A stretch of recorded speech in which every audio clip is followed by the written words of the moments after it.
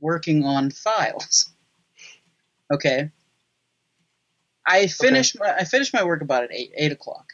But the one time I stopped working on my work was to watch the Grave Consequences match between Phoenix and Mil Muertes.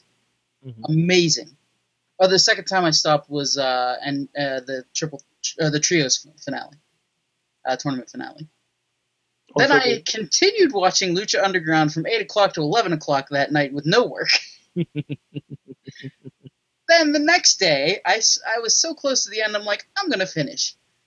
So from 1 o'clock till about 6 o'clock, I finished the rest of Lucha Underground, up to where we currently are. The death match between Mil Muertes and Phoenix, again, amazing. And I believe Angelico can fly, like for real. Yes. Angelico believes that too. I was very sad that Drago had to leave. Still getting choked up about it. Pentagon Jr. is one of my favorites now. It was amazing. Bobby, I have 2 questions for you. Okay. After your binge watch of Lucha Underground, I would like you to name your favorite 3 performers in Lucha Underground and your bottom 3. My favorite 3 and my favorite 3. It doesn't have to be in order, just like the top guys that like. The top guys. Let me see. Mil Muertes, Pentagon Jr. I'm gonna say Angelico. Okay. Those 3. Bottom 3, the crew. Yeah. The crew. The entirety of the crew. Perfect answer, Bobby. Perfect answer. Yeah. They serve a purpose. Yeah. And honorable mention to Matt Stryker on commentary. He's amazing. So. I think they both do a good job. I think Stryker and Vampiro are so much fun to listen to at this point. Yeah, I actually like Vampiro too. I was a fan of Vampiro back in the WCW days when he was on. You were the one. Feud with I was the one. His feud with Sting was really good, I thought. Dude. You know I'm a big Vampiro fan too, right? Okay, yeah. I like I'm also like I saw him at JCW take on Sabu. I know, I'm down with this. I'm down with this. Oh my! But I'm one of the unfortunate people that saw his band perform at the Gathering of the Juggalos. Fun. We're in. So, but no, he's saying from what I've heard, it sounds like I wasn't sure about him. Yeah, he's kind of the oddball color guy, kind of like Booker T a lot of times is on Monday night.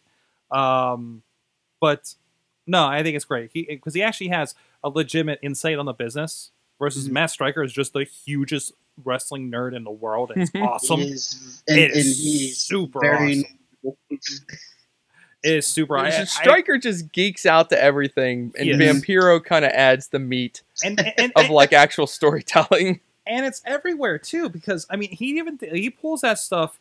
I've had the fortune to work with him twice now at IWC, and on the commentary, that's him, man. That's just I don't think there's any particular research. He just pulls his stuff from his head. He is the ultimate wrestling geek, and it's so great. When I first started watching it and listening to his commentary, I was getting a sore throat because his voice is so gravelly. And then by the end, I just didn't notice it, and I was like enjoying it, and just it was really good. So, it still shocks me whenever I hear. I confess this to you, Sorg. I ask your forgiveness. Sometimes I listen to other wrestling podcasts, and some of these ignorant buffoons on these other wrestling podcasts are still not sold on Lucha Underground, and they will nitpick this show and talk about things that have no meaning on that show. That just doesn't. They'll complain because the in-ring is this, and the this just isn't believable, and I don't believe a woman fighting a guy, and I'm like, these are the same jackasses, and I know exactly who I'm calling a jackass here, and I'm sorry, but they don't listen to the show anyways. These are the same jackasses out there. And it's one thing if you're in the business and have this opinion, but for fans to be like that think that Chikara is goofy and cartoony and should be wiped off the face of professional wrestling. What? I know who you're talking about, Sword. You've heard this one. But we need our third. Did those same people realize they cheered for a wrestling mortician? Yeah, exactly. It's just one of those things where, like, I want my wrestling real. I'm like, then you're watching the wrong thing, man. Yeah. No matter Watch where it MMA is. if you want real. Yeah. I mean, Drago turned into a fucking dragon. Allegedly. No.